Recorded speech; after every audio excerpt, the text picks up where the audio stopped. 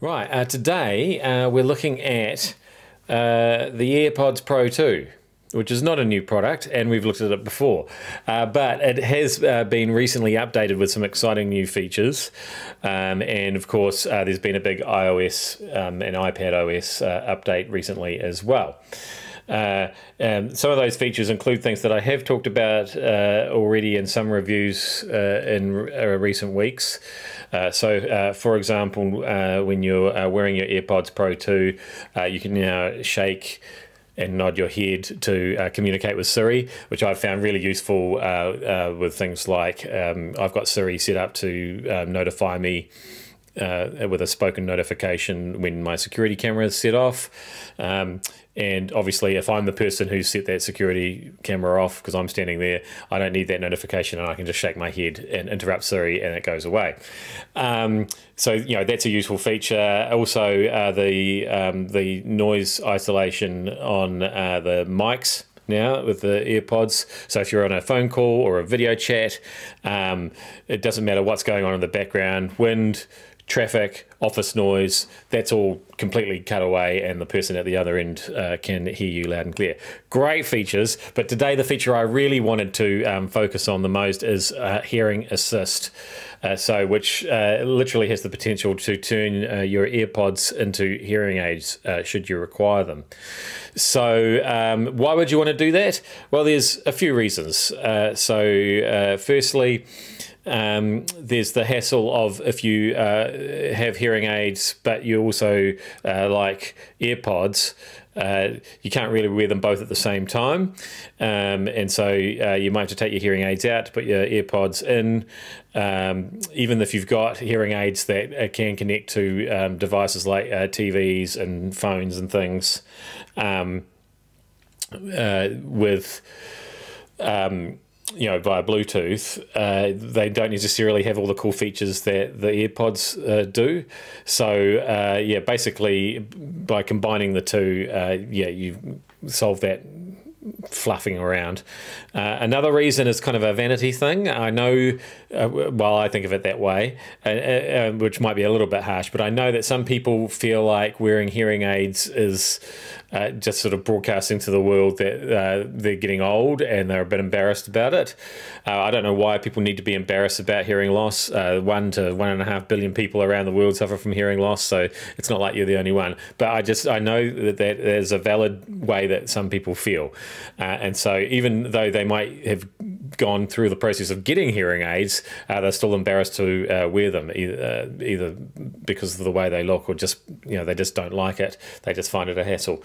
So now, because your AirPods Pro 2 can be hearing aids, you can just look like a cool hipster wearing AirPods. And all that sort of stigma or perceived stigma, it goes away. But for me, the best reason that you would do this is its price. A decent pair of hearing aids can cost $3,000 or more. Really the sky's the limit, whereas your AirPods Pro 2, although they are quite expensive in terms of in-ear headphones, we're talking $479 New Zealand for the AirPods Pro 2. That's a lot less than $3,000 for the hearing aids, and if they do pretty much the same thing, it seems like a no-brainer to me. So anyway, today I wanted to sort of talk you through the process. It's a very simple process of exactly what's involved in using this new feature. So make sure that your phone or your iPad is updated to the latest version of iOS or iPadOS, and you've paired your AirPods Pro 2, so they've got the latest firmware as well, which makes use of the very flash H2 chip that runs them, of course. And then you'll want to pop them in, and then you grab your phone and you go into the settings. Here we go. There's your AirPods will show up there, and then now hearing assistance is right at the top of things that you can look at with your AirPods setting. And so there you can see that you've got the option to test your hearing, and all the instructions are there. It's very clear, and the first thing it'll get you to do is check your fit of your AirPods. Now, this is very important. It's very important to get the best out of your AirPods anyway, to do that fit test. And interestingly for me, I've got one ear where my AirPod or other earbuds that I've worn, if they're going to fall out, they'll fall out of this ear, while they might be snug and stable and sealed up in this ear.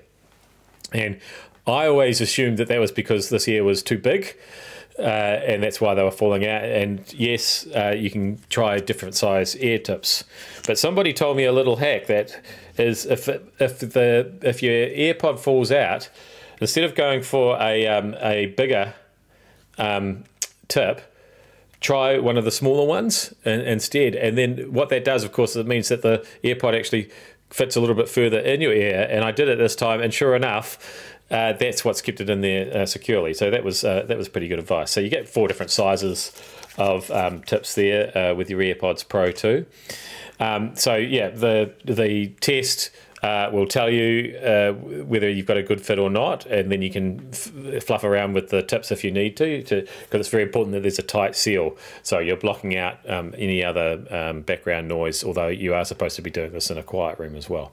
Now, from there, if you've ever done a hearing test before, and I know I have, it's very similar experience. In fact, this is a scientifically validated test. It's not just something some geek at Apple came up with on a whim. So effectively what it is that one ear at a time, it'll play a series of tones that sort of go beep, beep, beep, three times for each tone, at different volumes and at different frequencies, high and low. You just tap the screen when you hear them, and if you can't hear them, you don't do anything. So at the end of that, you then get a result, to that hearing test. And if I just go on here to my hearing test that I've already done, I'll show the details of that test there. So as you can see, the red line on there is my right ear, the blue line is my left ear, and as I've always suspected, my right ear is a little bit less able than my left ear, but it turns out that I've got little to no loss in either ear, so I don't actually require the hearing assist in terms of using it as a hearing aid. Now that test result can be exported as a PDF, so you can take that along to your hearing professional or whatever, and compare results if you want.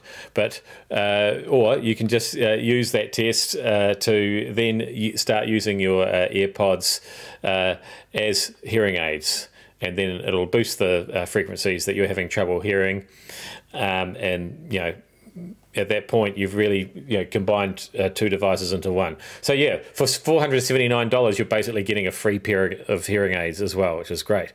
Now, although I don't need hearing aids, I do have the option of turning on Media Assist, because what that test shows is that I am missing some frequencies, certainly at low levels. And by turning on that means that from now on, the podcasts and the music that I listen to have got those frequencies back, and the results should be clearer for me. So yeah, it's as simple as that. We're all done there, and it just seems like a bit of a no-brainer, especially if you're somebody who is worried about your hearing. Perhaps you've done one of those free hearing tests at the chemist, and you think, oh, I wasn't expecting results like that, and yeah, maybe you think of upgrading your AirPods. $479 versus $3,000. Like I say, just seems like a no-brainer to me.